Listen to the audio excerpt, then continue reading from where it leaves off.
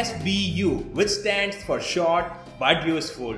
This episode of SBU is sponsored by LCSC.com. In the video, I will let you know in detail about the company and their products.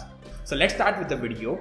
Now, if you ever use any IoT product like smart speaker or smart printer or any IoT product, you must have noticed that in all the IoT products, the Wi-Fi credentials are not hard-coded in the hardware. Rather, the user is provided the freedom to enter their own Wi-Fi credentials according to the router. But in our ESP8266 related projects, we need to enter the Wi-Fi credentials in the code itself, and hence next time if we need to change the Wi-Fi credentials, we need to take out our ESP8266 from the project, change the Wi-Fi credentials in the code, upload the code again and put back ESP into the project. But in this video, I will let you know one technique using which you can wirelessly enter the Wi-Fi credentials into the ESP8266 board. No, it's not ESP8266 Smart Config, it's rather more advanced than that particular technique, because in this particular technique you don't require any application, and the most important thing, the Wi-Fi credentials which you are entering will be stored into the EEPROM of ESP. Hence, next time if you reset the board, it will fetch the credentials from the EEPROM and get connected to the same Wi-Fi router again. So let's get started with this particular technique. So this is the code for this particular technique of entering the Wi-Fi credentials wirelessly. You can just copy and paste this code into your existing projects with a little modification, and your ESP will be ready for getting the Wi-Fi credentials over the air.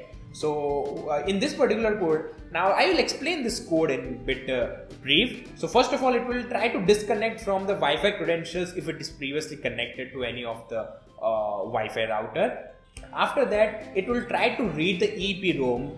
If in case there is already Wi-Fi credentials in the EEPROM, it will first fetch that data and try to connect to that particular router.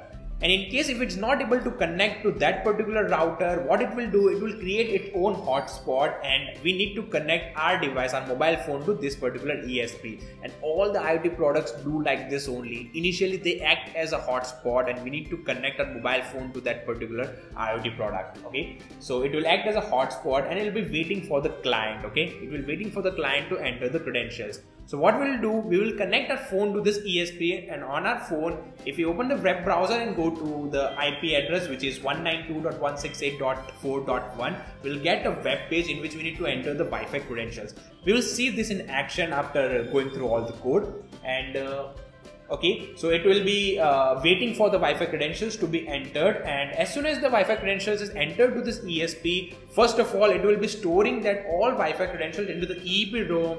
After that, it will try to connect to that particular hotspot.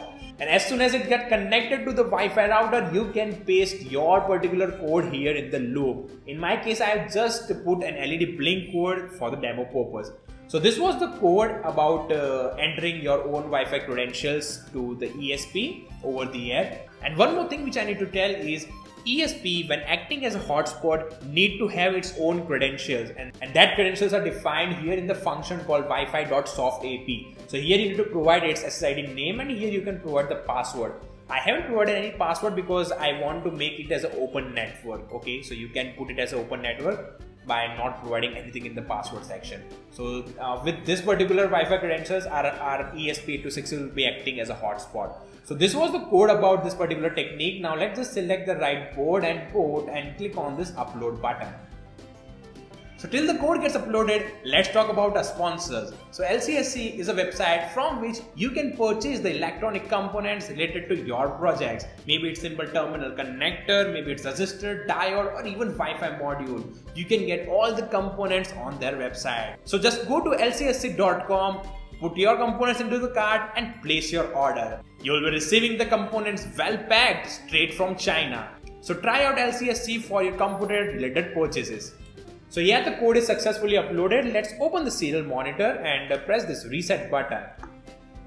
Okay, so as you can see, it first tried to read the EEPROM and it received some garbage value because there was nothing inside the EEPROM right now.